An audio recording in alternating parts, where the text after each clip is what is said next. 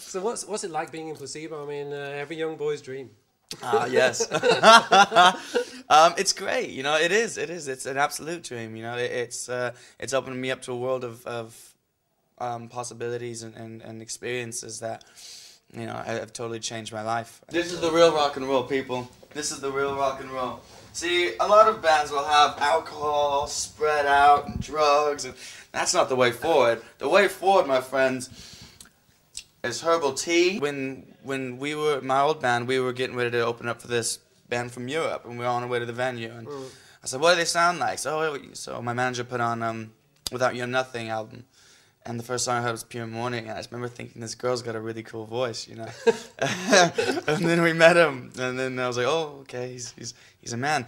And I saw him live, and I was blown away. I was like, whoa, what a show, you know. Because listening to the CD, the songs are there, but, you know, it didn't really capture the intensity that is live. And after seeing them, it was like, whoa, I fell in love. And it was only 3 shows. And then I went out and bought a couple. I think I bought the Meds album and Sleeping with Ghosts album. And I used to listen to it all the time. You know, it's funny because a year and a half later, I was playing with them. Pickles, got some fruit, some ham. You know, this is very essential. Waters, everything organic. This is what keeps your body going when you're playing every single night and traveling so much. You have to put good things in your body. So it's just pretty much our little spread, you know. A little bit of honey, some throat. I think we got some throat tea, throat cup. That's what keeps Brian going.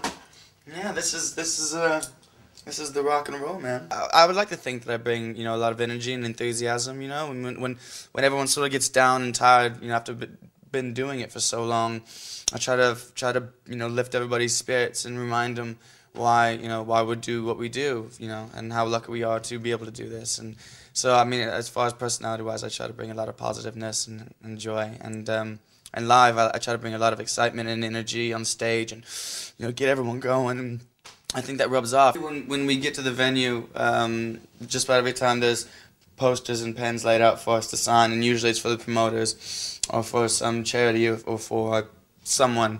So this is pretty much standard. Come in, posters. It's only one today though, which is good, because normally there's this big stack of them and then some CDs as well, so you gotta sit down.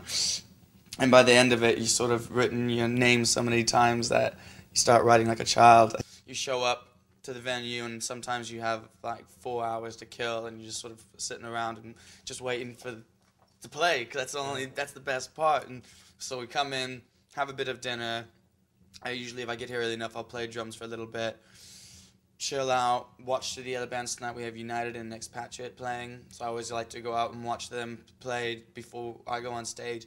Because sort of seeing a rock gig gets you sort of pumped up for your own gig, you know, gets you, when you see someone play, you want to play. When you see someone get tattooed, you want to get tattooed. Yeah.